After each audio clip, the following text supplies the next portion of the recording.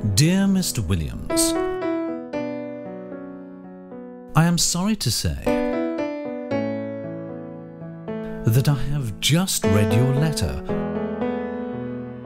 over tea here in the UK, and it troubles me greatly to see that you claim that I endorse your view, though you do not know my name, or in fact where I live, how I think, feel or care. You see, I am a songwriter, and I live, well, everywhere.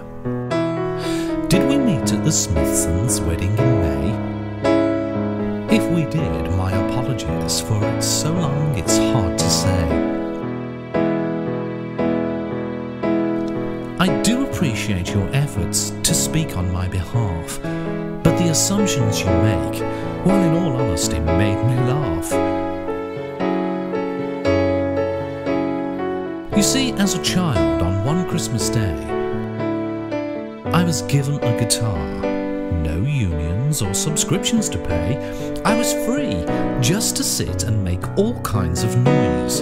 No authorization needed to play with my toys.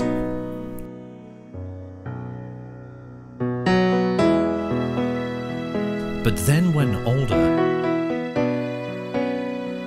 A&R said, "You can't sing or play, mate, and you're not right for us. It's kind of alright, but we don't hear a chorus.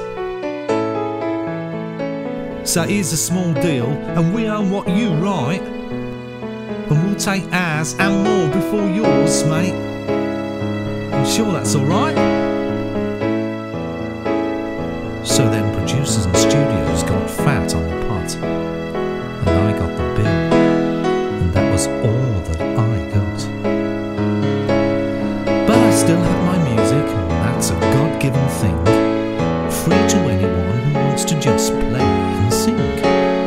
And I'm free to express and share what I please, without you or your contracts or your boxes and fees. So, Mr. Williams, I am sure you are honourable in most every way, although I remind you the world is the world and is not the USA. Because to that, God owns the copyright, and it is He only and not you who can say when and if the music will dry up for all of us one day.